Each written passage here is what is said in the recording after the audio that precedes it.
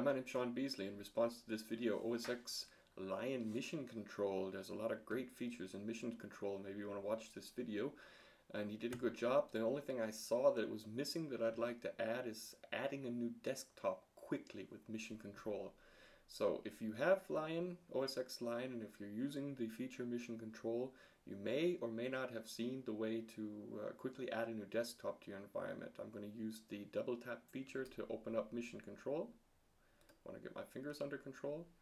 And if I want a new desktop, then all I have to do is go up here, drop that on this tab. I can close a desktop, for example. If I close this desktop, all of it will merge back to the desktop to the left. And then I can work with my new desktop. Here I have some applications that are shown on every desktop.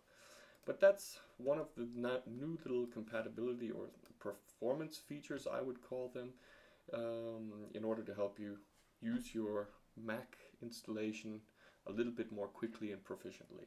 Thanks for watching. Bye bye.